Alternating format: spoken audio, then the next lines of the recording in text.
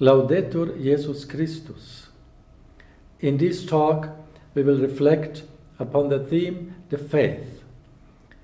The Roman Catechism says, in preparing and instructing man in the teaching of Christ the Lord, the Fathers began by explaining the meaning of faith.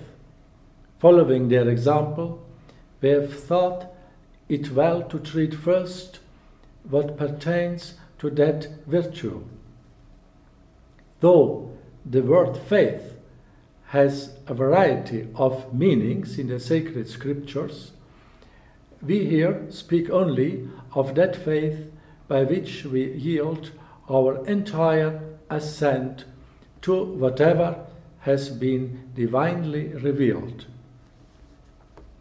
About the necessity of faith, the Roman Catechism says that faith, thus understood, is necessary to salvation no man can reasonably doubt, particularly since it is written, without faith it is impossible to please God.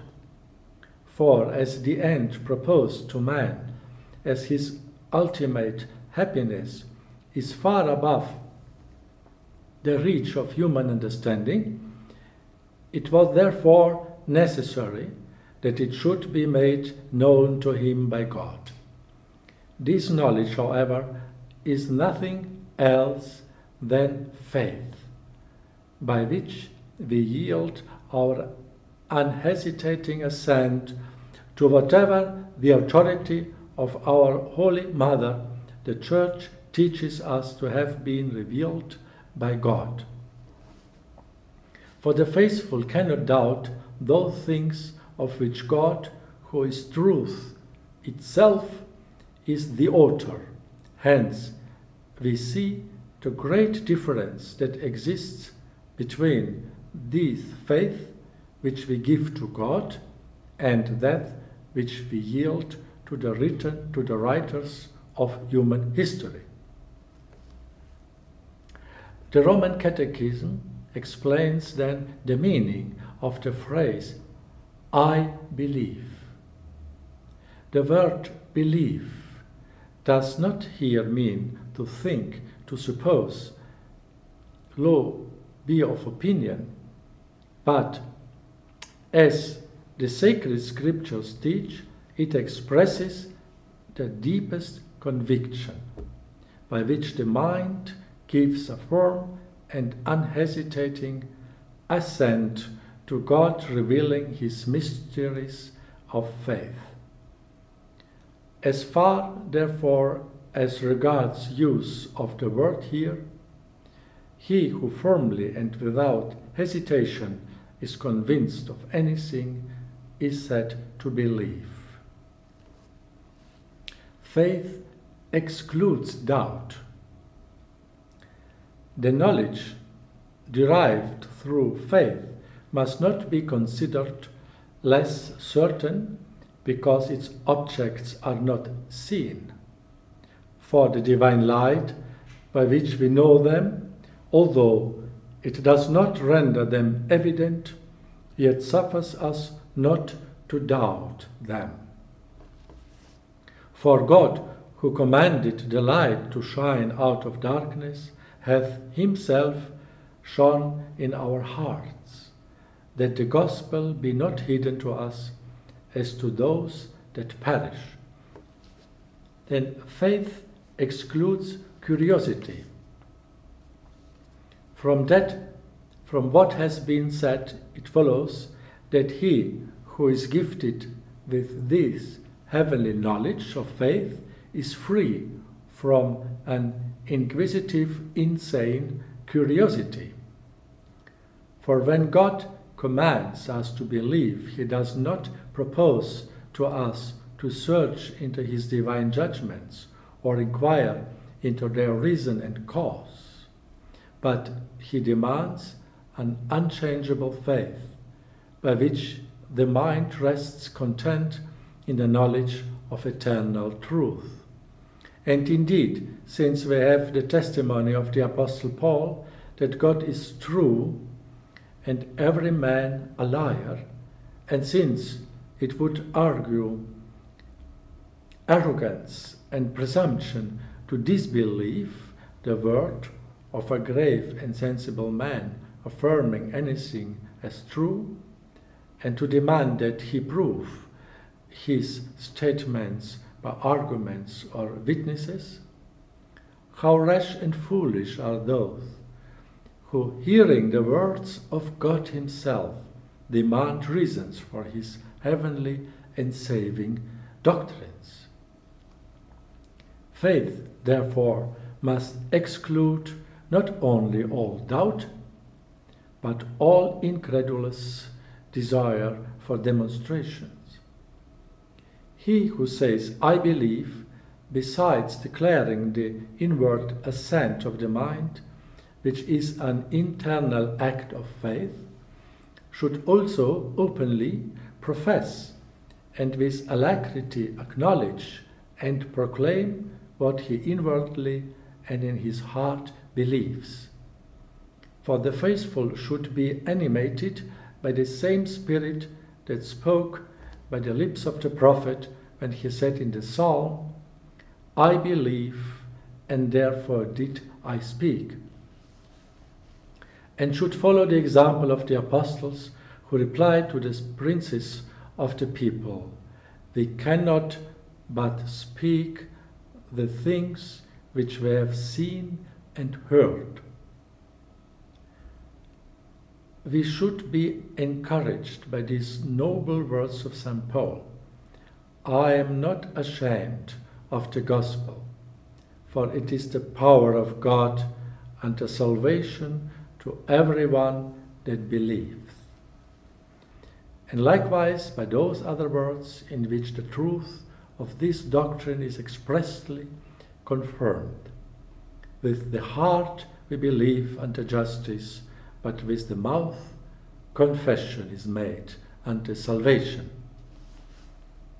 From these words we may learn how exalted are the dignity and excellence of Christian wisdom, and what a debt of gratitude we owe to the divine goodness. For to us it is given at once to mount us by the steps of faith to the knowledge of what is most sublime and desirable. St. Thomas Aquinas explains the nature and effects of faith, saying, "The first thing that is necessary for every Christian is faith, without which no one is truly called a faithful Christian. Faith brings about 4 good effects. First is that through faith the soul is united to God, and by it there is between the soul and God a union akin to marriage. "I will espouse thee in faith," is written by the prophet Hosea. When a man is baptized, the first question that is asked him is, "Do you believe in God?" This is because baptism is the first sacrament of faith. Hence the Lord said, "He that believes and is baptized shall be saved." Baptism without faith is of no value. Indeed, it must be known that no one is acceptable before God unless he has faith. Without faith, it is impossible to please God, says the letter to the Hebrews.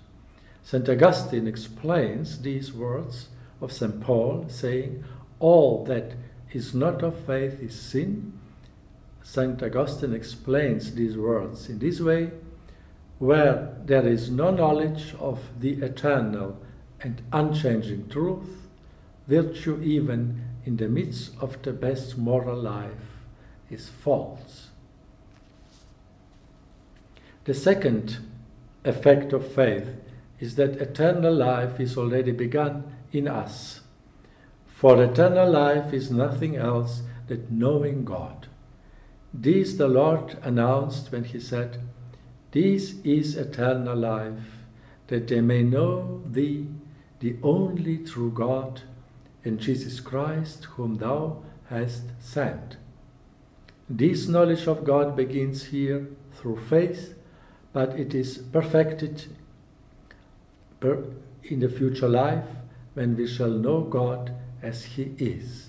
Therefore, St. Paul says, faith is the substance of things to be hoped for. No one can arrive at perfect happiness of heaven, which is the true knowledge of God, unless first he knows God through faith. Blessed are they that have not seen and have believed. The third good that comes from faith is that right direction which it gives to our present life. Now, in order that one lives a good life, it is necessary that he knows what is necessary to live rightly. And if he depends for all this required knowledge on his own efforts alone, either he will never attain such knowledge, or if so, only after a long time. But faith teaches us all that is necessary to live a good life. It teaches us that there is one God who is the rewarder of good and the punisher of evil, that there is a life other than this one, and other like truth whereby we are attracted to live rightly and to avoid what is evil. The just man lives by faith, says God through the prophet Habakkuk. This is evident in that no one of the philosophers before the coming of Christ could, through his own powers, know God, and the means necessary for salvation, as well as any old woman since Christ's coming knows him through faith. And therefore it is said in Isaiah that the earth is filled with the knowledge of the Lord. The fourth effect of faith is that by it we overcome temptations. The holy ones by faith conquered kingdoms, says the letter to the Hebrews. We know that every temptation is either from the world, or the flesh, or the devil. The devil would have us disobey God and not be subject to him. This is removed by faith, since through it we know that he is the Lord of all things and must therefore be obeyed.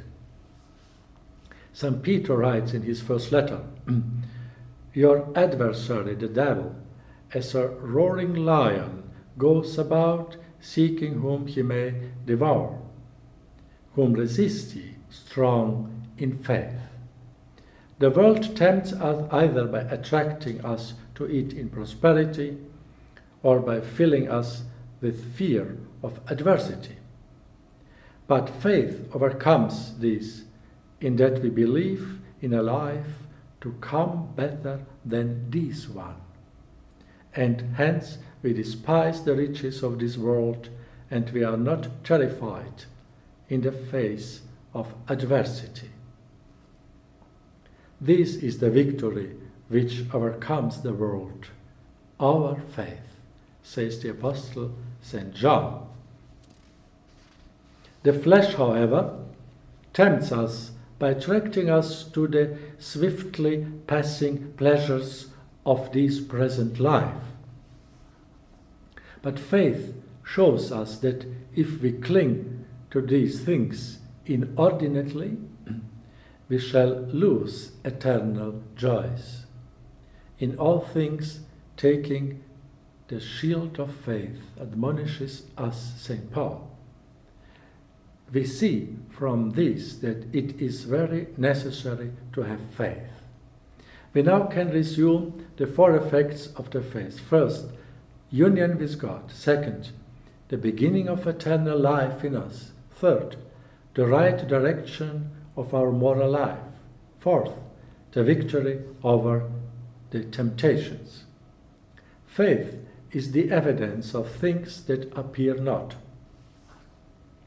But someone will say that it is foolish to believe what is not seen, and that one should not believe in things that he cannot see. I answer by saying that the imperfect nature of our intellect takes away the basis of this difficulty. For if man of himself could, in a perfect manner, know all things visible and invisible, it would indeed be foolish to believe what he does not see. But our manner of knowing is so weak that no philosopher could perfectly investigate the nature of even one little fly. We even read that a certain philosopher spent 30 years in solitude in order to know the nature of the bee. If therefore our intellect is so weak, it is foolish to be willing to believe concerning God only that which man can know by himself alone. And again, this is the word of Job. Behold, God is great, exceeding our knowledge. One can also answer this question by supposing that a certain master had said something concerning his own special branch of knowledge, and some uneducated person would contradict him for no other reason than that he could not understand what the master said. Such a person would be considered very foolish.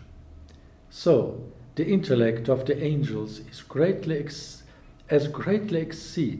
the intellect of the greatest philosopher, as much as that of the greatest philosopher exceeds the intellect of the uneducated man. Therefore, the philosopher is foolish if he refuses to believe what an angel says, and far greater fool to refuse to believe what God himself says. Then again, if one were willing to believe only those things which one knows with certitude, one could not live in this world. How could one live unless one believed others? How could one know that this man is one's own father? Therefore, it is necessary that one believe others in matters which one cannot know perfectly for oneself. But no one is so worthy of belief as is God. And hence, they who do not believe the words of faith are not wise, but foolish and proud. As the Apostle Paul says, he is proud, knowing nothing. And also St. Paul says, I know whom I have believed, and I am certain. Finally, one can say also that God proves the truth of the things which faith teaches. Thus, if a king sends letters signed with his seal, no one would dare to say that those letters did not represent the will of the king. In like manner, everything that the saint apostles believed and handed down to us concerning the faith of Christ is signed with the seal of God. This seal consists of those works which no mere creature would accomplish. They are the miracles by which Christ confirmed the sayings of the apostles and of the saints. If, however, you would say that no one has witnessed these miracles, I would reply in this manner: it is a fact that the entire world worshipped idols, and that the faith of Christ was persecuted, as the histories of the pagans also testify.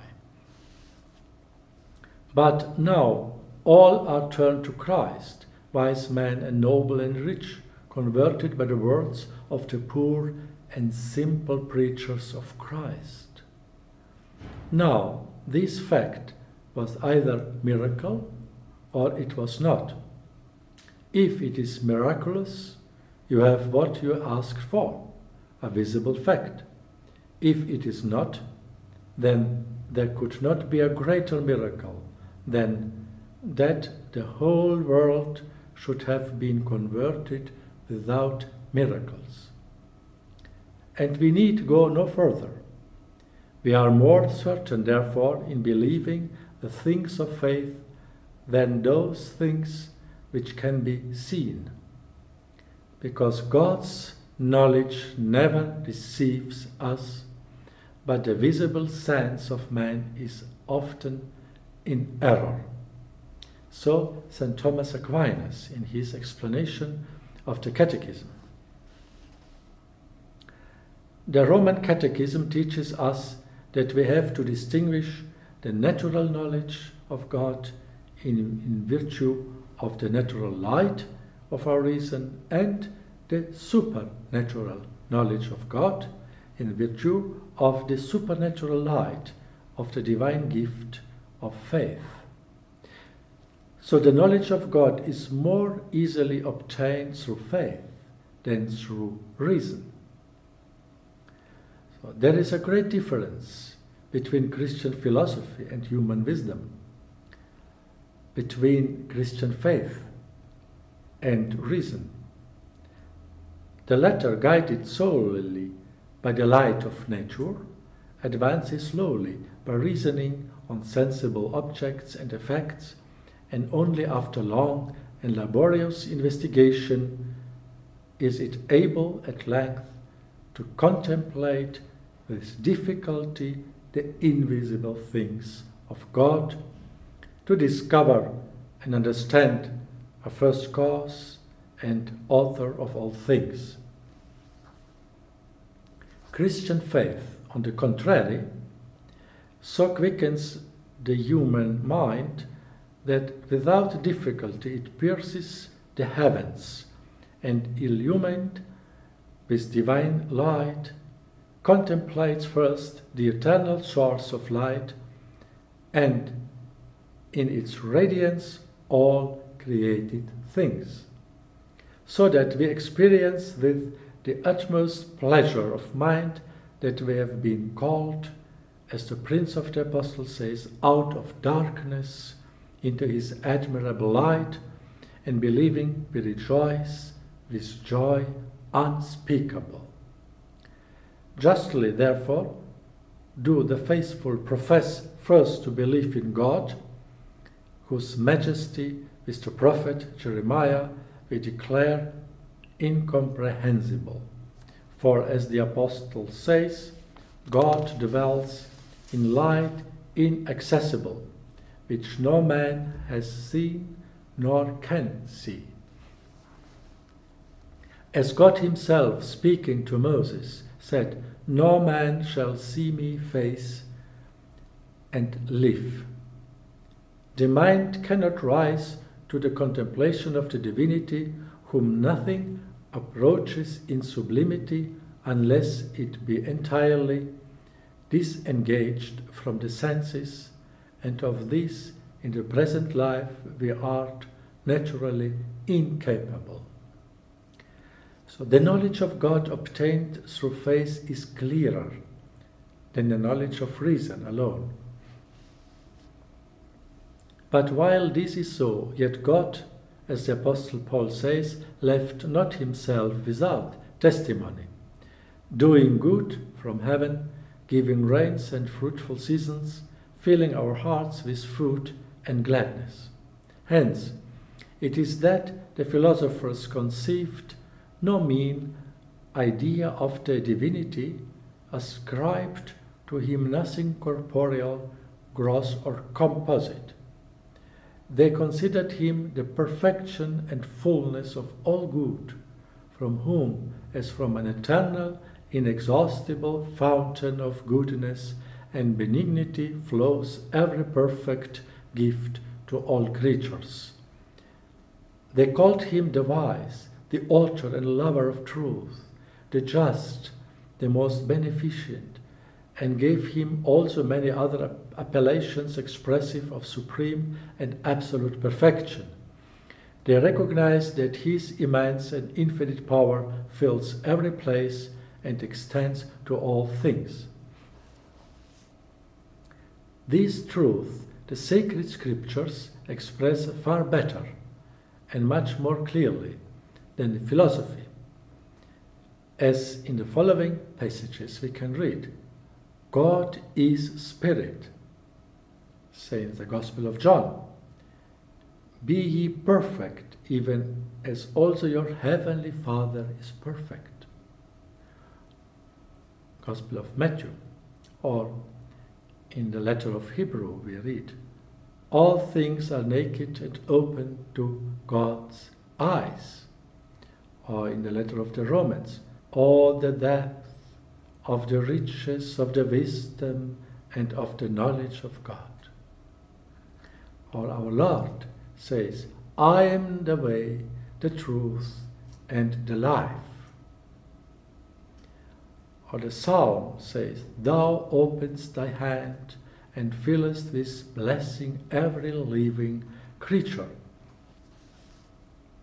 And then another Psalm says, whither shall go from thy spirit? Or whither shall I flee from thy face? If I ascend into heaven, thou art there.